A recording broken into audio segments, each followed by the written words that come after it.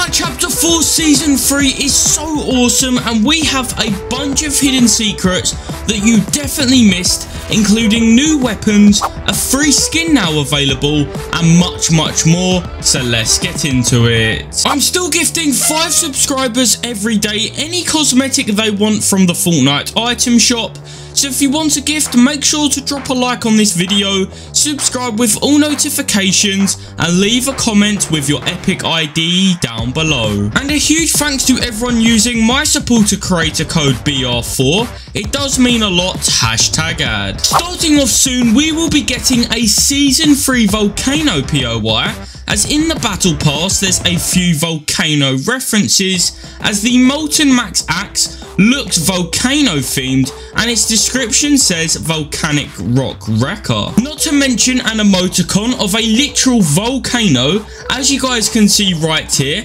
and this volcano themed contrail, which is really cool. And we know there's some files related to Zero Lava somehow tied to the petrified 0 point, so be on the lookout for the new volcano POI in a new update very soon. Next up, we have the upcoming chain launcher weapon releasing shortly, and here is gameplay of this weapon, and it seems like it's only useful with vehicles as of now, but it's still unfinished, so maybe Fortnite has other purposes for it. As well, the upcoming chains launcher uses Lego chain links. For some reason, they might already be working on custom items for their upcoming collab, as Fortnite and Lego has been confirmed for some time now, which also means Epic is working on something in UEFN that has to do with Lego bricks, including having a full brick database for Unreal Engine. This work is being done on the Juno test servers,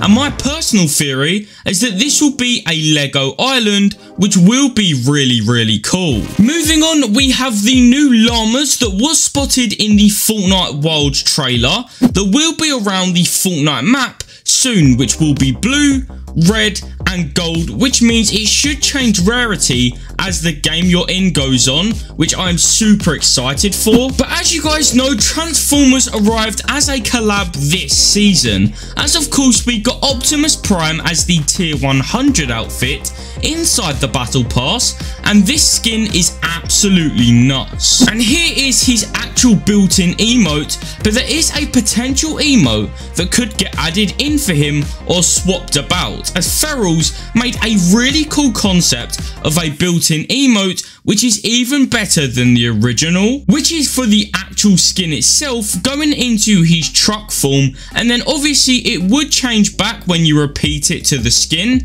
Never say never, this idea could come to life very soon. But on the topic of Transformers, we do know that Bumblebee is like the most popular Transformer within all of the movies, so he will be getting his very own skin this season. And there is also Transformers challenges out right now to earn a free spray as well as a free emoticon, and we have more challenges releasing over the next few days, so Bumblebee may even be a free skin you can get for doing these challenges. That may be currently encrypted, but if not, he will be sure to release inside of the item shop, just like Optimus Primal, and maybe alongside another Transformer like Megatron, which would be sick to see. Quad crashes will likely be unvaulted soon, as Epic added several new files for them to spawn on the map, so it's good that Fortnite are adding another movement mechanic for Season 3, and I do miss these bad boys. Also, the new MK Alpha Assault Rifle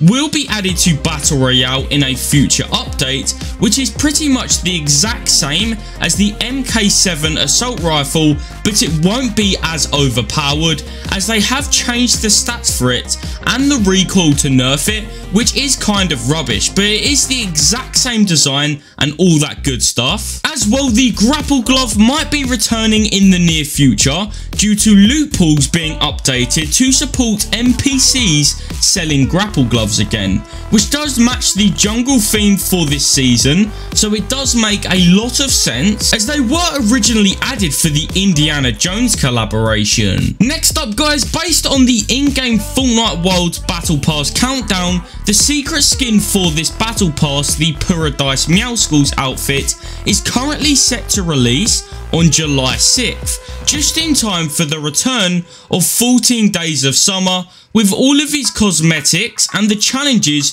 will get leaked before they come out, and normally these are super simple to complete, so be on the lookout for that. But as 14 Days of Summer is returning, we will get a bunch of new free rewards, just like last events over the years, with brand new quests to complete, and this time around it is going to work ever so slightly different, with the fact that it will be a battle pass event, just like the recent Star Wars battle pass, where we had a free page full of cosmetics you can unlock through quests, as well as a paid version. And the free skin this year for the 14 Days of Summer will actually be the Underwriter, which looks like this up on screen, so it is definitely a really cool free skin. But also Fortnite are working on shoulder swapping for the upcoming first person mode, and maybe it could come to third person too if they go on with it,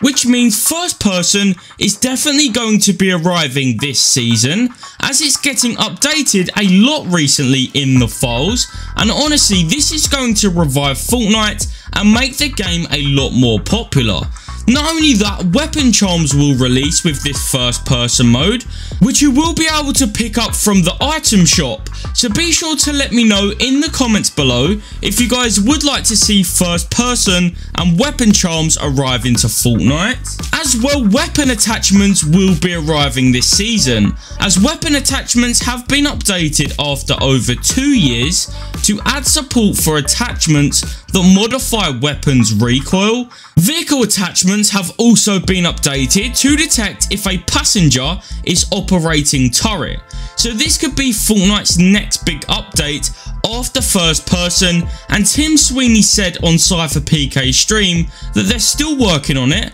but they're trying to make it as perfect or as smooth as possible. So it will definitely be worth the wait when it actually does release, and these attachments will come in all forms, such as a muzzle, a barrel, a stock, as well as a optic, also a grip, and finally sights like a thermal scope, and these will most likely be available from using your gold from an upgrade bench, so I'm really excited for weapon attachments. But time to wrap up today's video, as that's all I have for you guys. Hopefully you did enjoy. Remember to drop a like and subscribe with notifications on for more videos like these. Also watch the next video that will pop up on screen, and I'll catch you all later. Peace.